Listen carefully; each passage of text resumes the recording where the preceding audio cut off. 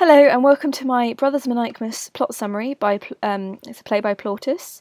If you have heard my Greek comedy summaries, then this is basically the same concept. I'm using the same colour scheme for annotations. Pink is historical context, purple is language analysis, blue is types of humour, and green is any other thing I really want to talk about. I will say that Roman comedy, which is what Plautus is a lot less. There's a lot less to annotate with it. Basically, it's a lot more simplistic. It's less to do with current affairs. It's supposed to be more timeless, which is one of the reasons why I'm not as big a fan of it as I am of Greek. But it's on my exam, and I'm assuming if you're listening to this, then it's on yours too. So I have a cup of tea. I advise you get yourself one, and let's get going. So the prologue is a typical start to Roman comedy, and it's spoken by an unnamed character here. He welcomes the audience and asks them to listen to what Plautus has to say. He says that comedies usually take place in Athens, but this play breathes a Grecian air in Sicily. So all of the action actually takes place in Epidamnus in Greece, however the backstory is in Italy. He then sets out the backstory of the play, which is in verse.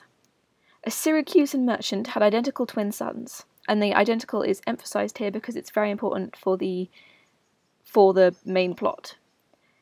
When they were 7, their father went to Tarentum on a business trip with one of the children, while the other was left at home with his mother.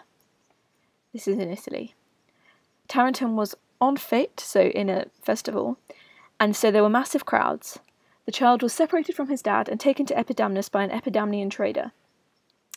The father was distraught and died in Tarentum a few days later. When the grandfather, back in Syracuse, heard news of this, he changed the name of the remaining brother after the lost one, turning his name from Sophocles to Menaechmus, because he actually preferred the lost brother. And Menaechmus was also the grandfather's name, which is significant. He then reminds the audience that the twins will both be called Menaechmus when they show up. So basically, Roman comedy is very simplistic. The theatre was competing with other entertainments at the Ludi Romani festival, and so playwrights had to repeatedly remind the audience of the plot, which is why there are so many asides, so many little breaks in the story for the plot to be reminded again. As I said, I don't enjoy this as much, but it's what it is. It is a feature of Roman comedy. He takes a few steps, which is visual humour, to the side, and states that he moves to Epidamnus. He addresses the audience and asks if anyone has any commissions in Epidamnus, joking about money. Now he's back in prose. He points to the scenery and says that this is Epidamnus, as long as this play lasts anyway. In another play, it will be another place, I expect. So he's already breaking the fourth wall and shattering the theatrical illusion. Everyone, the audience, the actors, is very much aware that this is a play. They don't try to pretend that it's real life. So there's a lot of breaking the fourth wall and talking directly to the audience.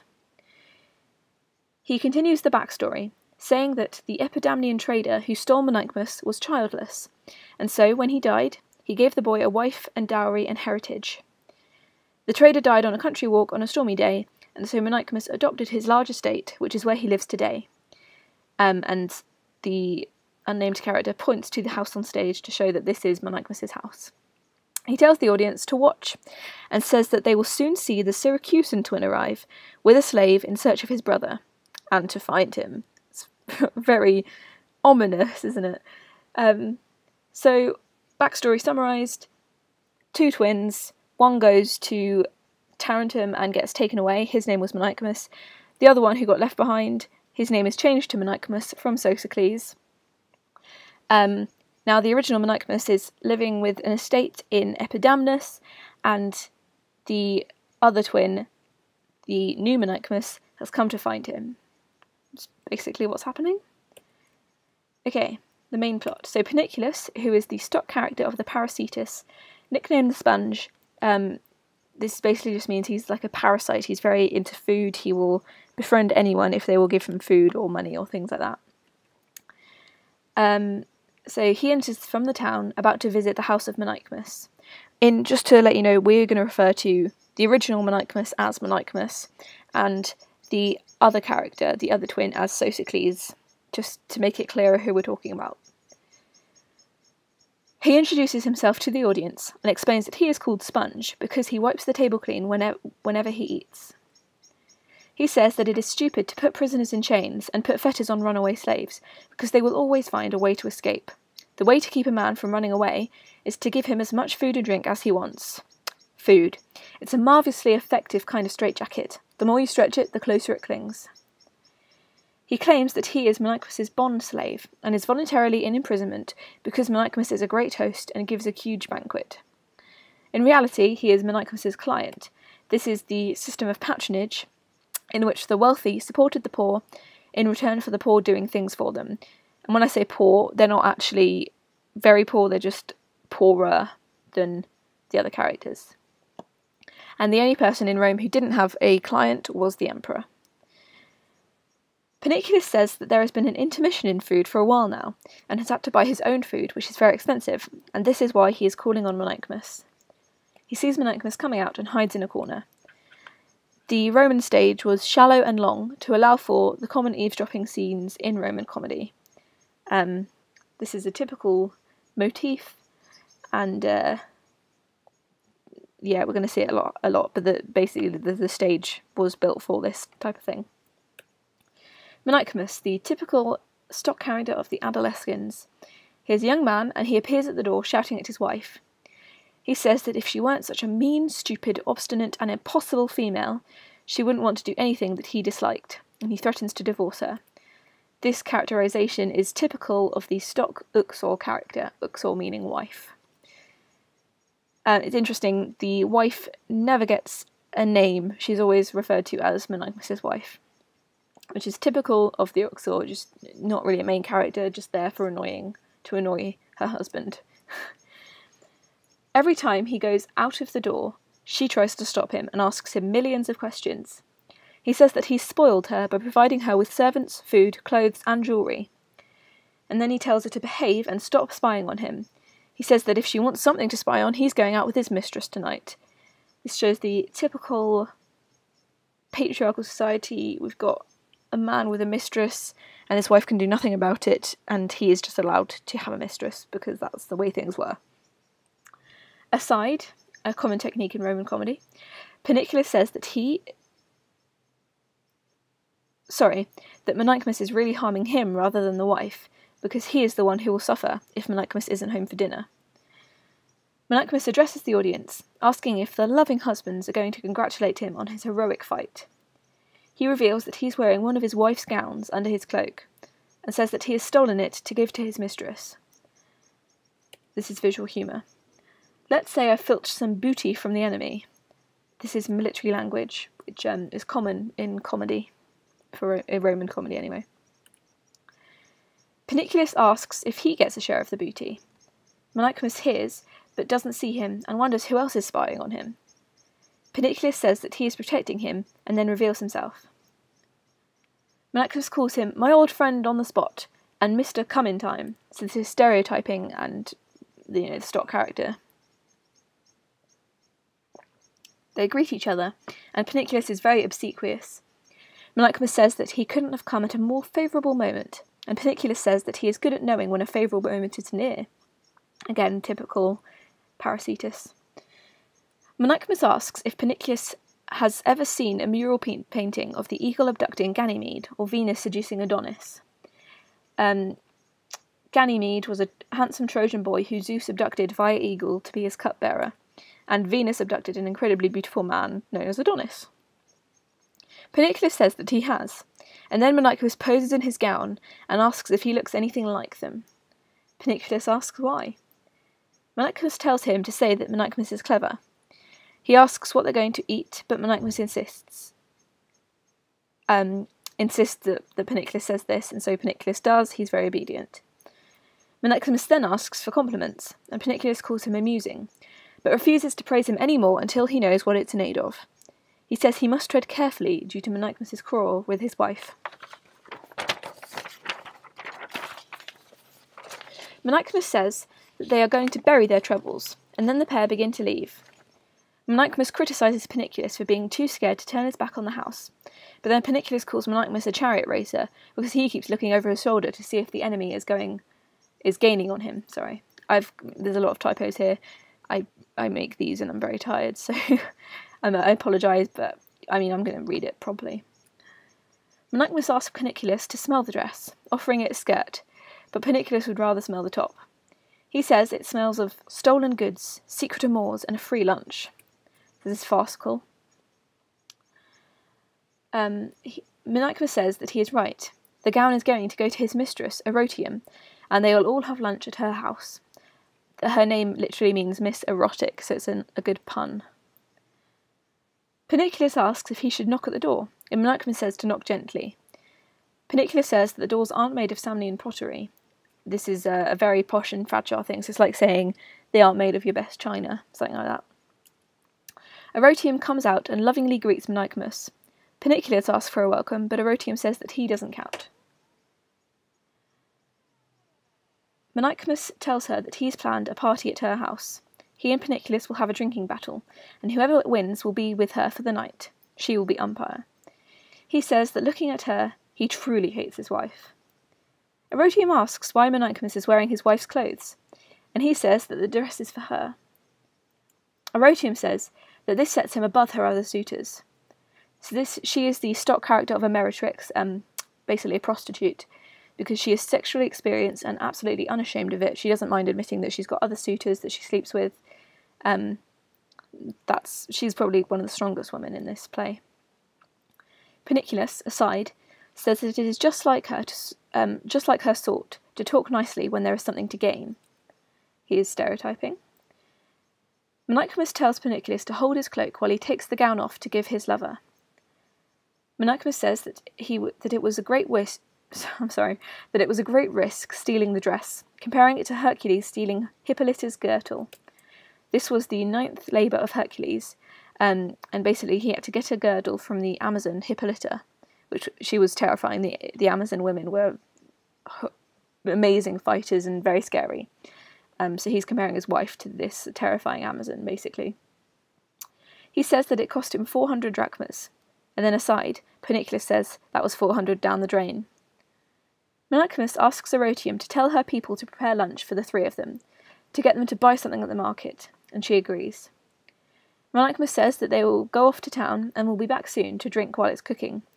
She says that she will be ready for them when they return. They leave, and Erotium tells her cook, Cylindrus, his name means rolling pin, to go to the market with £3 to buy something to eat. He asks who's eating, and she says that it will be her, Menaechmus, and his table companion. Cylindrus says that this is more like 10 people, because table companions can eat for 8. She tells him to buy simply for 3 and to be quick, and he leaves. So this is the typical mercenary cook trying to get more money from her. And he is stereotyping the Parasitus character. Sophocles arrives at the harbour in Epidamnus with his slave, Menaechmus, and other slaves carrying baggage. Menaechmus asks why they have come to Epidamnus, and Sophocles says it is to search for his twin brother. Menaechmus asks how long they will continue looking, because it has been 6 years and across the world, finding nothing, and so Menaechmus must be dead. So Menaechmus is the stock Servus Calidus character, which is clever slave, and Plautus gives a perhaps false window into slaves' minds, because obviously, well, actually, there is a rumour that he was a slave, like a freed slave himself, but we don't know that. So this may not be how slaves acted, but this is what people thought they acted like. And across the world, this is obviously across the world known to the Romans at least. For example, the Danube, Spain, and Massilia.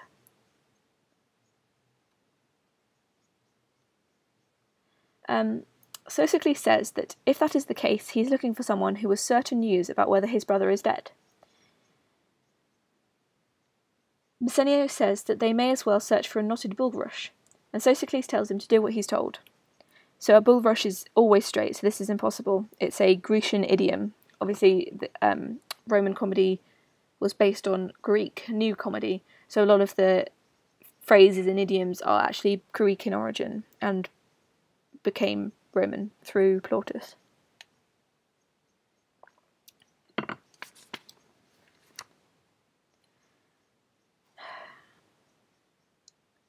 Aside, Menaechmus says that this was to remind him that he's a slave.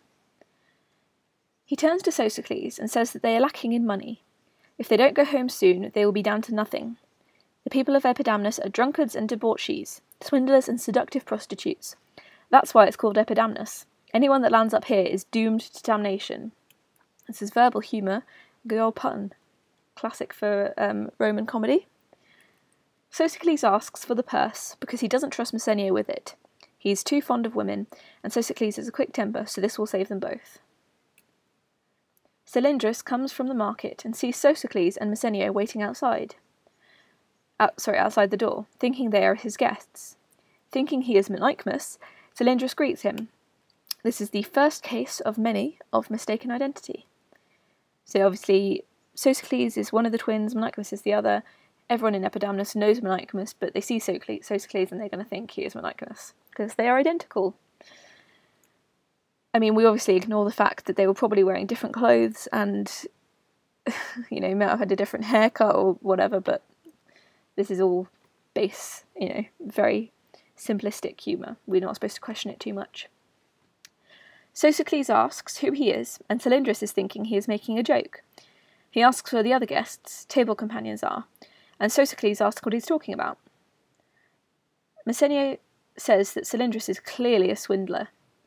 Sophocles asks who the table companion would be, and Cylindrus says the sponge. This is farce. Menaechmus says he has a sponge in the kit bag.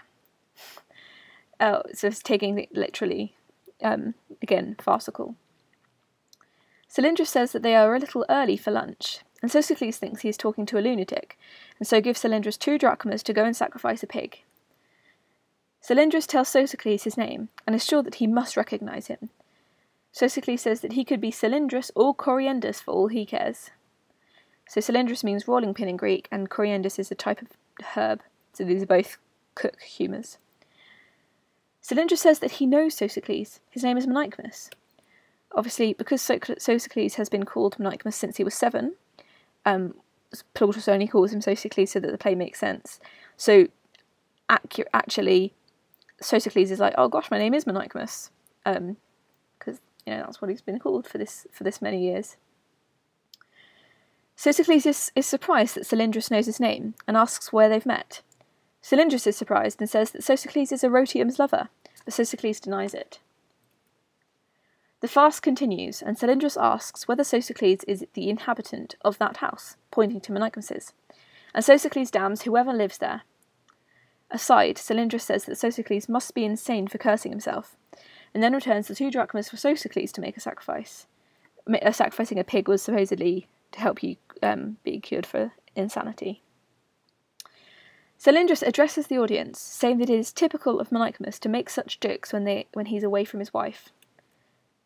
So this is plot inconsistency. Cylindrus thinks he's insane, but also seems to think it's just a joke, so clearly he would think it's one or the other. But anyway, that's just Roman comedy. Cylindrus asks him if he thinks that there is enough food for the 3 of them, and the questions about who the table companion and lady are begin again. Menaechmus interjects, trying to stop Cylindrus from pestering his master, but Cylindrus disregards him. Cylindrus asks Sophocles' leave to begin cooking, and Sophocles says, "You have my leave to go and be hanged." Cylindrus goes in and says that he will send out Erotium. Sophocles tells Menaechmus that his warnings about Epidamnus were valid. Menaechmus suggests that the whore might live in this house, telling him to be careful. Sophocles is still astounded that Cylindrus knew his name. Menaechmus says that it isn't extraordinary. Prostitutes send their slaves to the port to find out the identity of any foreigners so that they can be manipulated for money. He says that there is a pirate ship in that port at this moment, meaning Erotium's house. This is a nautical metaphor which would be relatable for quite a lot of the audience. They hide in the corner, and the door opens. Erotium arrives at the door, talking to someone within. She tells them to leave the door open, spreads the couches, and burns some perfumes because gentlemen spend more money if they are comfortable. She sees Sophocles. Now we have the second case of mistaken identity. And she asks him why he's standing in the street when the door is wide open for him. She says that they have everything he ordered and lunch is ready. Sophocles asks who she's talking to, and she says him, of course. He asks what she has to do with him, and she says that she must honour him above all other men. Sophocles tells Menaechmus that Erotium must be insane or drunk because he's never met her before. Menaechmus says that she is just a harlot trying to get money from him. Menaechmus asks Erotium where she's seen Sophocles before, and she says in Epidamnus. Menaechmus says that he's never before been to Epidamnus, and Erotium laughs, saying, "Won't you come in, Menaechmus, darling?" Sophocles is so shocked that she knows his name, but Menaechmus says it is just for money, so Sophocles gives him the purse to find out if it's that she's really in love with. Erotium invites him to lunch, and he asks to be excused. She wonders why he asked her to cook a lunch an hour ago, and he says that he didn't. And then there is more farce about the whole table companion thing. It goes on for quite a while. Erotium says that he gave her his wife's dress, and Sophocles says that she must be dreaming on her feet like a horse. Sophocles says that he doesn't have a wife. He has never before come to Epidamnus, and already had a lunch on board the ship. Erotium thinks he must be mad, and asks what he means by a ship, and he explains simplistically, "Well, it's a sort of wooden affair." She tells him to stop joking, but Sophocles says that she must be looking for someone else. Erotium says that she knows him. He is Menaechmus, son of Menaechmus, born in Sicily, which was ruled by Agathocles, then Phintius, then Liparo, and now Hero. So this is correct, which suggests that the abducted Menaechmus knew about his real genealogy. Obviously, Erotium would only know this if Menaechmus, the kidnapped Menaechmus, was able to tell her it. So this begs the question, why did he not go and search for his family if he knew exactly where they were? Perhaps he's actually happy in Epidamnus without them. Again, though, this isn't really touched upon. This line of rulers is factually incorrect, but it's generally unimportant in Roman comedy anyway. Sophocles says that she is correct, and Menaechmus wonders whether she came from Sicily, because she knows so much about him. Sophocles says that he doesn't think he can keep refusing her invitation, but Menaechmus says he's done for it if he enters the house. Sophocles tells him to shut up and decides to go along with everything she says in return for a little hospitality. So they're very subtle innuendos, and it's the most vulgar humour really gets in Roman comedy, compared to Greek comedy, which is very much explicitly talking about just everything. Throwback to Lysistrata, where it's the lioness on a cheese grater position is referred to. In Roman comedy, it's a lot more subtle. Sex is there, it's part of the joke, but it's like, you know, a little hospitality rather than let's have sex right now kind of thing. Sophocles tells Erotium that the reason he contradicted her about his identity was because he didn't want Menaechmus to tell his wife about their lunch party and the dress. She asks if he's going to wait for his friend, but he tells her that even if that man does arrive, he should be turned away at the door. Obviously, this is because Sophocles knows that whoever this table companion is they're not going to know each other. She now asks if he could take the dress to a dressmaker to have some improvements made. And he agrees and says that this will mean that the wife won't recognise it if she sees Erotium wearing it in the street. Erotium goes indoors, and Sophocles says that he will join her in a second after he's spoken to Menaechmus. Menaechmus tries to warn him, but Sophocles dismisses him, saying that he has captured a prize. This is praeda in the Latin word for prize. It literally means booty, so we've got military metaphors again. He then tells Menaechmus to go and find a billet for the men, and then meet him back at Erotium's house before sunset. After dismissing another warning from Menaechmus, Sophocles goes into the house. Menaechmus extends the pirate ship metaphor, saying that it is going to destroy their own little boat. Then he calls himself a fool for expecting to be able to control his master. He and the other slaves leave with the baggage. An hour or two later, Menaechmus returns from town.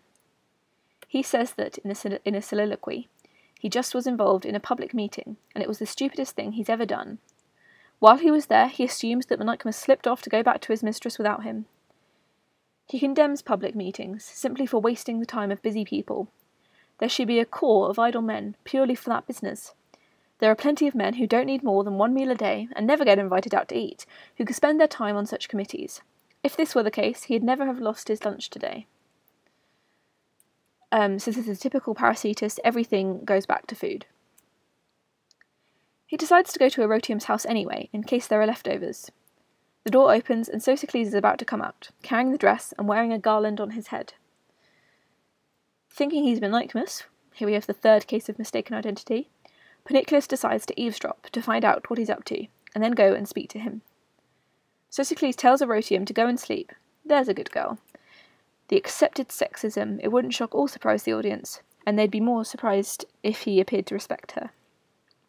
So he tells her to go and sleep while he gets the dress cleared and altered. I think he means cleaned. I think I meant cleaned there, sorry. Menaechmus is pissed that he has eaten all the food, and he vows to get even. Sosicles comes out and addresses the gods. He is grateful and surprised to be granted lunch, drinks, sex, and a prize of a dress which he fully intends to steal. Menaechmus tells the audience that he can't quite hear what Sosicles is saying. Sosicles summarises. Again, this is necessary for Roman comedy due to competing distractions. So he summarises what just happened. Erotium said that he stole the dress from his wife, and he agreed, even though he knew it was false. I never had a better time at less expense. Menaechmus decides to confront him, angrily accusing him of sneaking away into town, etc. Sneaking away from him in town. Sosicles tells him that he has no idea who he is, but he will still punish him for such impudence.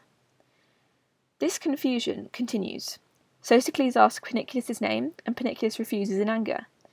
Menaechmus tries to wake him up, and then he asks him if he stole that dress from his wife to give to Erotium. Sosicles says that he has no wife and did none of those things. Menaechmus swears that he saw Sosicles coming out of his house that morning wearing the gown. Sosicles says that they are not all pansies like you, which is a homophobic humour, again, typical in this sort of society.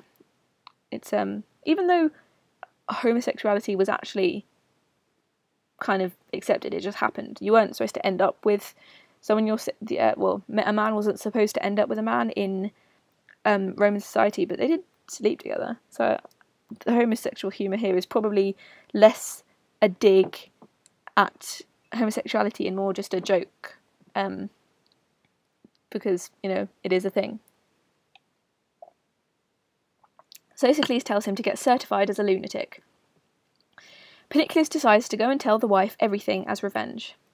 So Menaechmus now conforms to the Parasitus character. He is only out for his own gain. Menaechmus goes into Menaechmus' house, while Sosicles wonders why everyone is intent on making a fool of him. A maid comes out of Erotium's house, and says that Erotium wants him to take a bracelet to the jeweller's to add an ounce of gold, and so it can be remodelled. Sosicles says that he will do anything else she wants me to do. Anything she wants. Again, we've got a double entendre here. The maid says that he must remember the bracelet because he stole it from his wife's chest a mile ago, but Sosicles denies this. Here we have the fourth case of mistaken identity. The maid says that if he doesn't recognise it, he'd better give it back to her. So Sosicles says that of course he remembers it. Obviously he's intent on stealing this too. He then asks where the armlets that he gave Erotium at the same time are. He's pushing his luck. And the maid says that there never were any armlets. Sosicles agrees with her and promises to return the dress and bracelet at the same time. So situation comedy here. He is taking advantage of the situation in order to gain money and sex. This is a kind of subversion of the typical adolescens character. So both twins are the adolescens, which is like the male hero, when in fact they're both quite morally corrupt in a way. They're not horrendous, but Sosicles is lying and cheating his way to get free sex and to steal things. It's not a good thing to do. So yeah, they're subverting the typical character of the adolescens. The maid asks if he would get her some gold earrings made. He says that he would gladly if she gave him the gold. She says that she thought he would provide the gold and that she would pay him back later. And he says that she should provide it and he'll pay her back with interest. The pay him back later, she doesn't mean in gold, she means in sexual favours, a bit of innuendo. She says that she doesn't have any gold, and so he says that he will get the earrings made when she has some. The maid goes into the house. Sosicles, now talking to the audience, says that he will get the dress and bracelet sold ASAP. He then praises the gods for their good grace. He is intent to get away from the den of vice and gets rid of his garland. He goes to find Menaechmus. This is an ironic phrase to use, as he is the one who lied and cheated his way into getting free food, sex, and goods. Menaechmus and Menaechmus' wife come out of the neighbouring house, and the wife is complaining about having to put up with her husband stealing her possessions to give to his mistress. Menaechmus says that she is about to catch him red-handed, pointing out the garland that Sophocles threw onto the floor as evidence. They look in the opposite direction to that taken by Sophocles and see Menaechmus. This is the fifth case of mistaken identity. Obviously, it is Menaechmus, and they think it's Menaechmus, but they think that the things he said are things that Sophocles actually said, so it's still a mistaken identity. Menaechmus notes that he doesn't have the gown with him. The pair hide in an alley so that they can overhear Menaechmus. Menaechmus, in a soliloquy, criticises the boring custom of patronage. He says that everyone wants to have a large following of clients, whether or not the clients are dishonest. A rich rogue is considered a better client than an honest pauper, even though he will deny his debts and make money through usury and perjury. So this is like being a loan shark.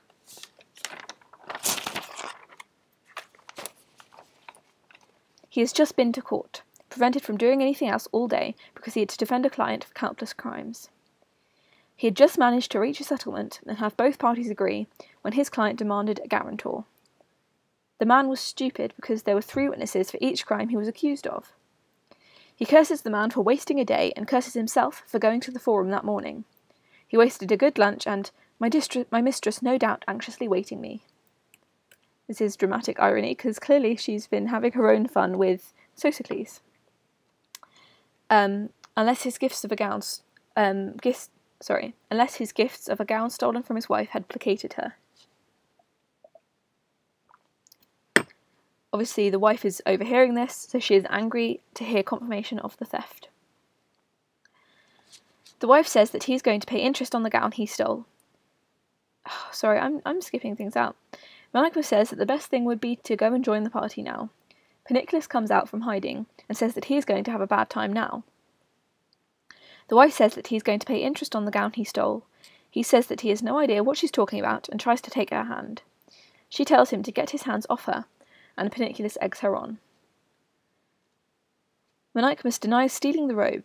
They refer to it as a wrap, and then Menaechmus says, "You look as if you'd taken the wrap," which is a lovely good old pun, and tells him off for eating the lunch behind his back. Menaechmus makes hand signals to Menaechmus, telling him to shut up. Menaechmus tells the wife that Menaechmus is trying to silence him with winks, and Menaechmus denies this, swearing by Jupiter and the gods. Menaechmus says that they should go back to the dressmakers to get the gown back, and Menaechmus asks what gown. Sorry, the names are very wordy. It's difficult to say them in quick repetition. The wife is too upset to reply, crying. Menaechmus asks her why she is unhappy. Maybe one of the servants was troublesome, or have been answering her back. He says that he will have them punished. She calls him stupid 3 times until he realises that she may be upset with him, but he says he has done absolutely nothing wrong. He tries to fondle her, and Menaechmus tells the wife that Menaechmus is only now trying to play the sweet hubby. Menaechmus tells him to mind his own business, and the wife tells him to get his hands off her. Menaechmus mentions the lunch again, and Menaechmus swears that he didn't eat any lunch. Menaechmus says that he just saw him on the street with a wreath on his head, claiming that he didn't know who Menaechmus was, and Menaechmus says that he hasn't seen him all day. Menaechmus asks the wife what Menaechmus told her, and, after a while of more confusion, she says that Menaechmus stole her dress. Menaechmus wonders who could have stolen it, and the wife says that the thief's name was Menaechmus, aka him.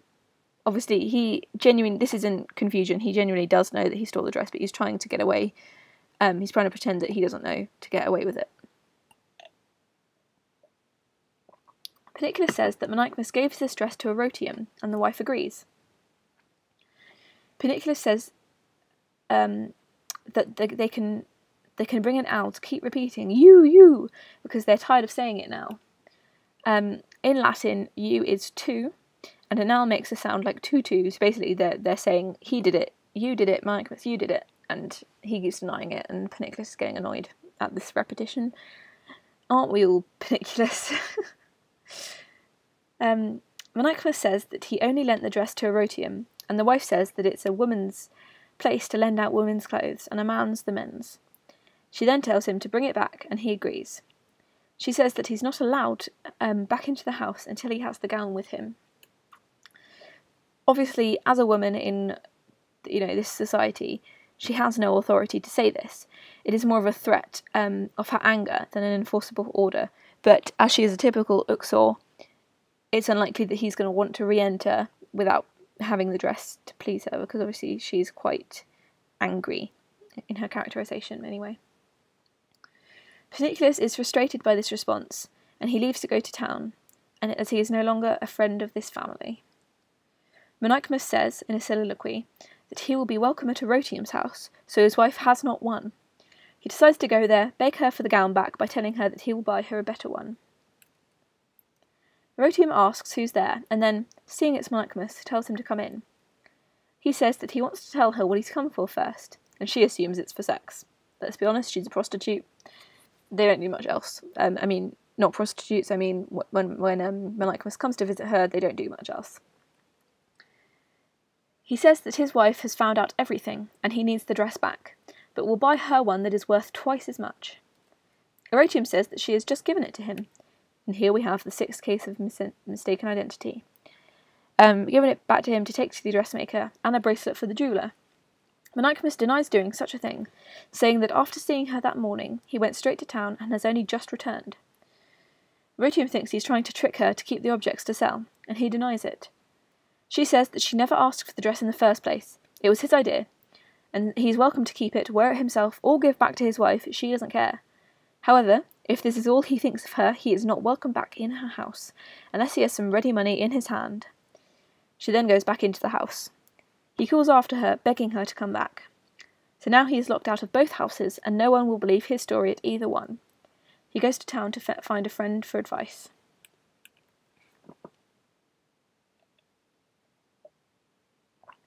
Later, Sophocles returned from town with the gown, saying that he was a fool to leave Messenia with the purse, because he'll probably be in some grog shop, aka a cheap bar or liquor store.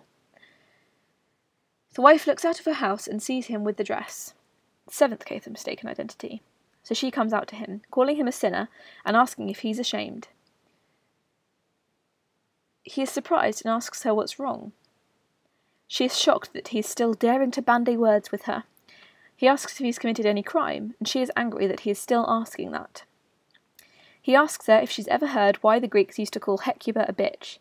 She was the queen of Troy, wife of Priam, and in the Iliad, if you watch my Iliad summary, that she's in there. And he says it's because she used to pour abuse on anyone she came across, like the wife is doing now. She says she'd rather live and die without a husband than endure his behaviour, and he asks why this is any of his concern. She vows to get a divorce, and he says that he has no objection to that. Obviously, he doesn't know who she is, she's not his wife, he doesn't care what she does. She says that he denied stealing the gown an hour ago, and now is holding it right in front of her. He asks if she honestly claims the dress is hers because it was given to him by another woman to take to the repairers. She says to send us. She sends a slave, Decio, to bring her father urgently, and then she will expose all of Sophocles', meaning Menaechmus, obviously, evil practices, stealing clothes and jewels from her to give to his mistress. He asks if she has any medicine to help him swallow her insults, because he knows no more of her than he does of Hercules' grandfather-in-law. This man was called Porthone, I think, is how you phrase it. But he's a very obscure character, is the point being made. She sees her father coming and points him out. Sophocles says that he knows him as well as Calchas, blind seer, i.e. he'd have to be a seer to know a stranger. The wife's father appears, but as he assumed to be at a distance away, he moans, and this is called the Senex song. Oh gosh, okay, well we'll just leave that. This is his moan. He's coming as fast as an old man can. He's older, so more weight to carry and less strength. Age only brings troubles. He criticises his daughter for calling him out to sort out another quarrel with her husband. Women with a good dowry behind them are horrible. Basically, his idea is that women with a good dowry think they can call the shots because their husband needs that money. Realistically, the father is saying, no, they don't. Husbands aren't always blameless, and a woman doesn't send for her father without good reason. So basically, this father is typical of the patriarchy. He tends to favour the side of the man, even though it is his daughter who is complaining to him. He beckons her to talk to him alone first. He says it's good to see her and asks why she looks so downcast and why her husband looks so grumpy. He asks whose fault their fight is. She says that she's done nothing wrong but cannot live with him any longer.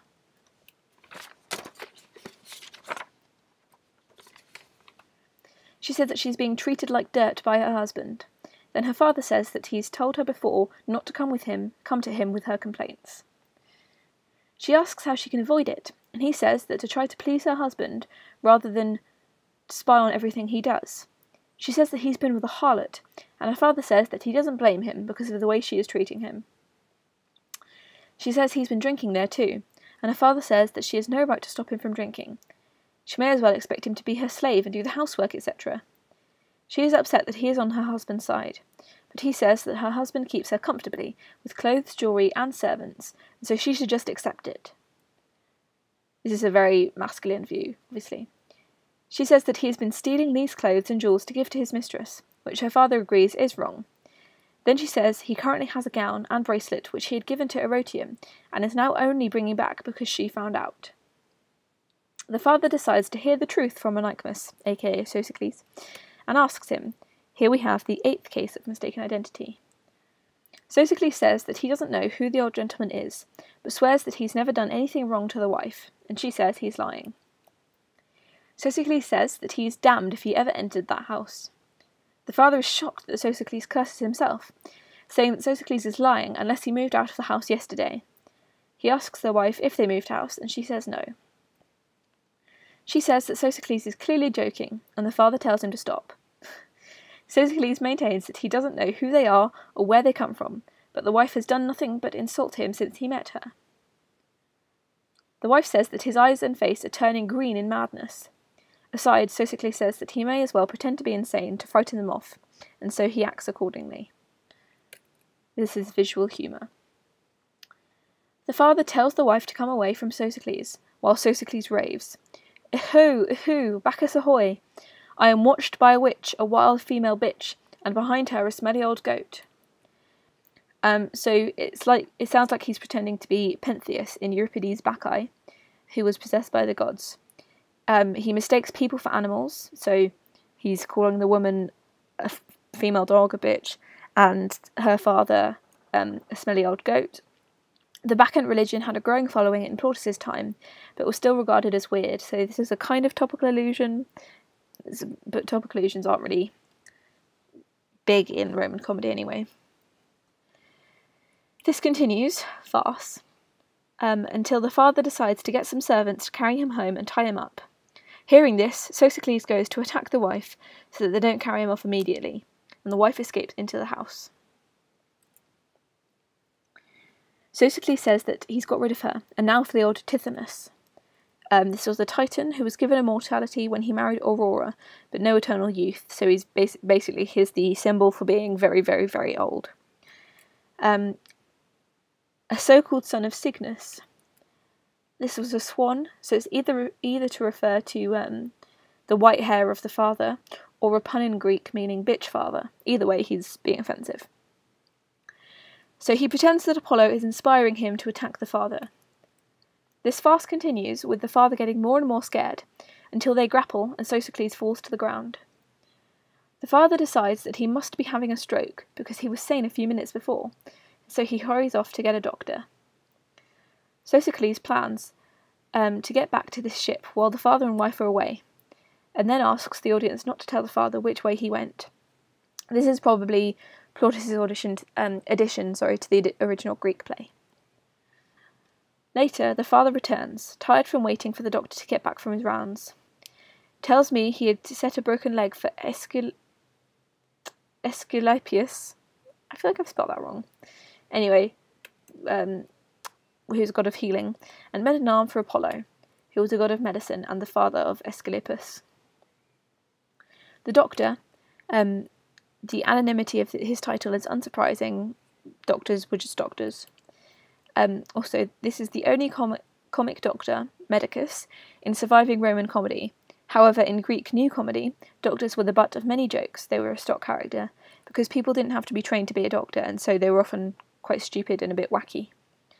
So the doctor comes and asks what the nature of the illness is. The father says he wants the doctor to find out and cure him.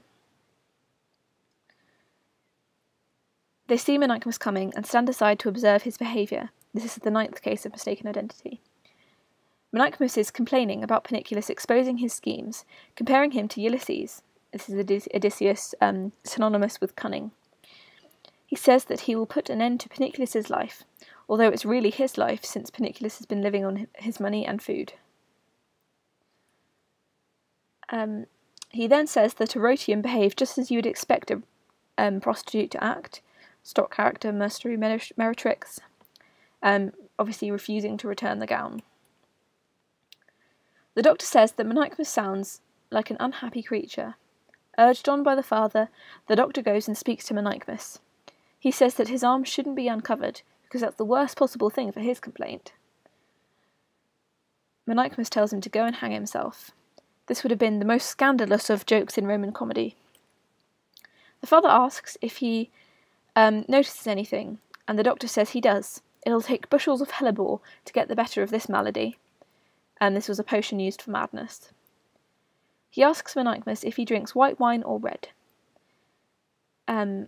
So according to Brown, a scholar, most Roman wine was amber, and so red or white would have been a ridiculous question, and it would have been to test his madness. Menaechmus dismisses him again, and the doctor tells the father that the fit is definitely coming on him again. Menaechmus asks why the doctor doesn't ask if he eats pink, purple, or yellow bread, or birds with scales and fish with feathers, etc. Obviously, he's thinking that the doctor is being mad.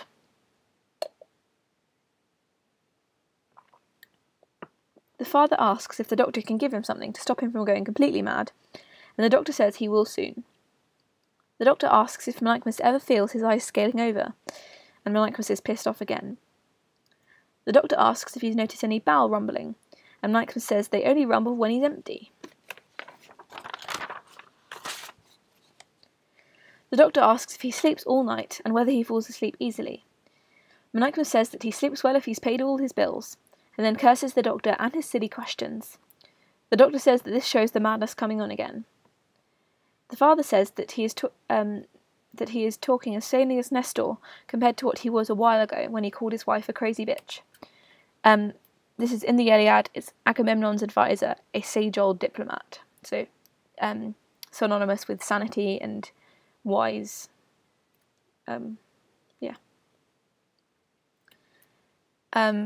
Here is a plot inconsistency. It is highly likely that the twins would have been wearing... I've mentioned this, but they're wearing different outfits. So, although in Roman comedy they'd actually both have been wearing the red adolescent's dress and mask, if this was a real situation, they probably would have been wearing different clothes. So the plot inconsistency. Menaechmus is surprised as he has no recollection of this. The father says that he can bring eyewitness evidence of Menaechmus' madness against him, and Menaechmus says that he can prove that the father stole the sacred crown off Jupiter's head and were put in prison for it. This was a Greek proverbial insult. You thief of what is holy, so it's blasphemy. So also these are more ridiculous accusations. The father tells the doctor to do something quickly, and the doctor advises having him brought to the doctor's house so that he can supervise treatment. The doctor tells Menaechmus that he will put him on hellebore for 3 weeks, and Menaechmus says, "I'll put you onto a rack and have you pricked with goads for a month." Obviously he's getting angry. The doctor tells the father to get at least 4 men to bring him to the house. The father goes to do this, and asks the doctor to keep an eye on him, but the doctor needs to go home to make preparations. Alone, in a soliloquy, Menaechmus wonders why they think he's insane. He doesn't know what to do because his wife won't let him go home and Erotium won't let him in her house. He decides to wait there and hope that someone will let him in at nightfall, sitting down at his doorstep. Menaechmus comes from the town, saying that it is the mark of a good slave to always look after his master's welfare, attending to his business when he's absent, etc. Any slave should look after his back and shins rather than his stomach, because they'll remember what punishments idle slaves get: floggings, chains, the treadmill, starving, freezing. This is an insight into the life of a slave. Obviously, this wasn't written by a slave, we think, so not necessarily accurate, but it's probably what genuine punishments were for slaves in this time. So that's why he's decided to be a good slave. He can bear being shouted at and snapped at more than getting whipped. The way to be a useful slave is to be afraid of trouble, even when you've done no wrong. His master will reward him for his service soon. He says he's done everything Sophocles asks, settled the slaves and baggage at an inn, and returned to meet him. So he decides to knock at the door and rescue him from the den of thieves. As he goes to a rotium store, the father returns with 4 slaves. The father repeats his orders to the slave. This scene is called the assault. The orders are to pick and carry Menaechmus to the doctor's house, unless they want to be punished, and to not take any notice of Menaechmus's threats. He then goes to the doctor's house. The slaves grapple with Menaechmus, and he shouts for help, saying that he's being attacked. Menaechmus sees Menaechmus, thinking he is Sophocles. Here we have the 10th case of mistaken identity, and so he goes to tell the slaves to drop him. Menaechmus thinks a stranger has come to his aid and thanks him. Menaechmus agrees and encourages Menaechmus to fight the slaves. This is not a proper fight, it's more choreographed and comic than that. And it's farce. Menaechmus attacks the slave until they stop grabbing Menaechmus. Then Menaechmus blesses him by the gods, saying aside that he has no idea who he is. Menaechmus asks for his freedom. Slaves could be set free in extreme circumstances, for example, long service, in a will, or saving your master's life. And obviously Menaechmus thinks it's Sophocles, so he thinks that this person has the power to set him free. And Menaechmus is surprised, swearing by Jupiter that Menaechmus isn't one of his servants. Jupiter is the top paterfamilias, and so it is fitting that Menaechmus swears by him when talking about manumission. Menaechmus is puzzled a bit, and then asks if he's no longer a servant of Menaechmus, whether he can go free, and Menaechmus agrees.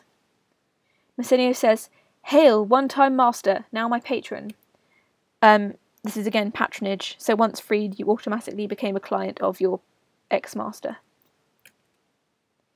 Menaechmus shakes hands with himself, congratulating himself on his freedom. He then tells Menaechmus that he wants to go on living with him and have orders the same way as he always did. Menaechmus says that this isn't happening. Menaechmus says that he will go to collect the baggage and his purse to bring back. And Menaechmus says that he's welcome to do that, smirking. This is a similar reaction to Sophocles being given free pleasures by Erotium. And then I say Menaechmus leaves, but I'm pretty sure it's Menaechmus who leaves. Yeah, it is. I just wrote the wrong name, sorry. So Menaechmus leaves. Menaechmus, in a soliloquy, says that it is a day of wonder, summarising what has just happened. He decides to call on Erotium again to see if he can get his wife's dress back. He knocks on the door and is admitted. Menaechmus hasn't gone far when he bumps into Sophocles. Sophocles asks him if he has the impudence to say that he's met him any other time today. Menaechmus says that he just rescued him from 4 men. The 11th case of mistaken identity. As I said, the Roman comedy is very repetitive. He saved his life and was granted freedom. Then went back to get the money. Meanwhile, Sophocles, it appears, took a shortcut to intercept him and pretend that this never happened. So basically, Menaechmus thinks that Sophocles is trying to get out of setting Menaechmus free. Sophocles says that he never gave him his freedom and would rather become a slave himself than set him free. Menaechmus comes out of Erotium's house. This is the recognition scene. It's kind of like the denouement. And shouts back to someone within that he has not taken the gown and raced it away, calling the women bitches. Menaechmus sees Menaechmus and tells Sophocles that he sees his double, as like as 2 peas. Menaechmus sees Menaechmus and tells him that whoever he is his preserver. Menaechmus asks for his name, and Menaechmus gives it. Sophocles says that this is his name. So they're realising they have the same name. This, by the way, this recognition scene, you would expect that as Sosicles is come to find his twin brother, he would be on the lookout for someone that looks identically like him. However, they take ages to realise that they are twins, and that it's very frustrating. Okay, so they realise they have the same name. Then Menaechmus says that he is a Sicilian from Syracuse, and Sosicles says that this is his hometown. Wow. They are both surprised, and Menaechmus is very confused. Aside, he says that Menaechmus is his master. 12th case of mistaken identity.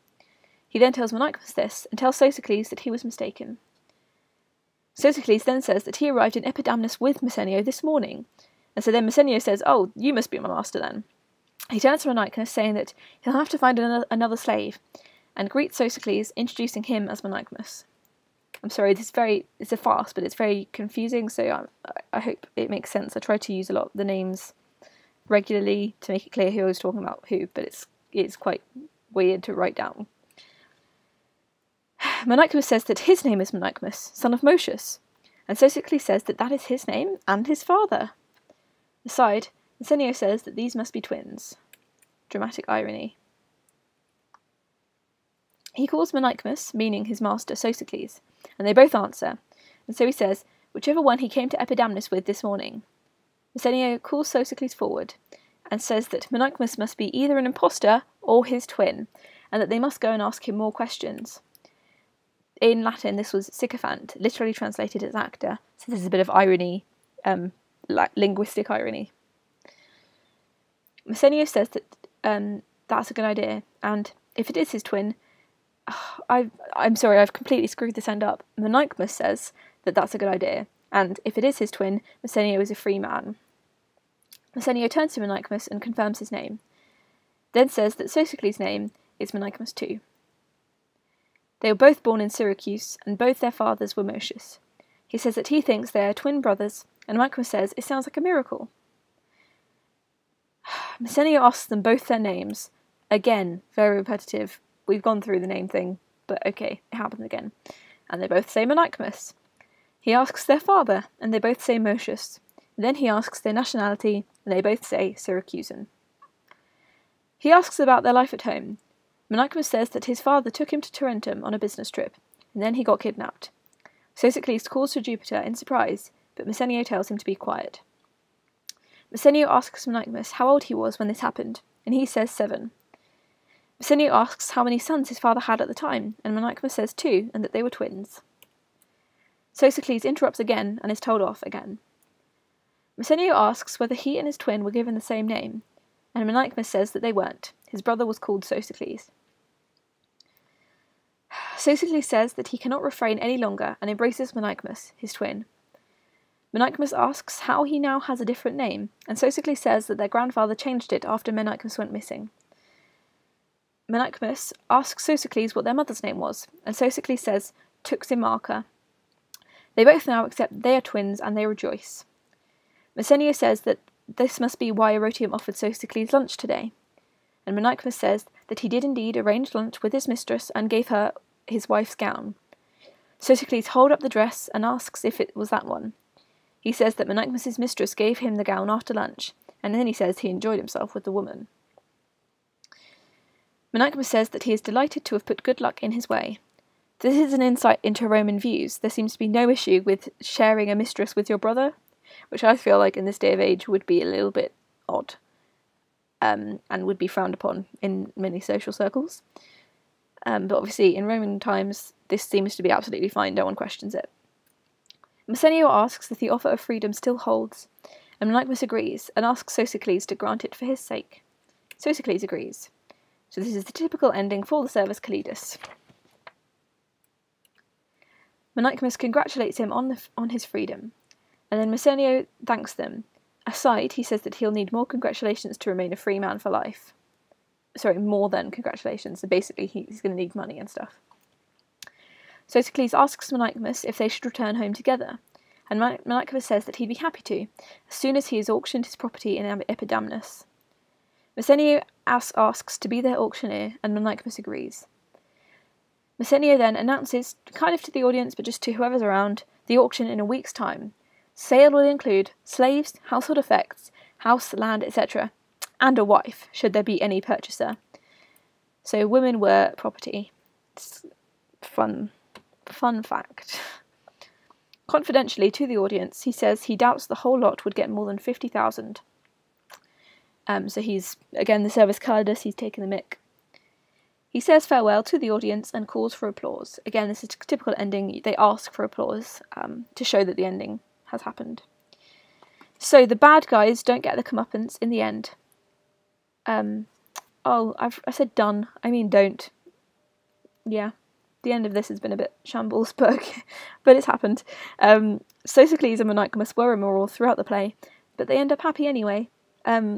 So this leads us to question, is comedy supposed to be moral and present moral ideas? Greek comedy was clearly a lot more likely to do that, but in Roman comedy, these,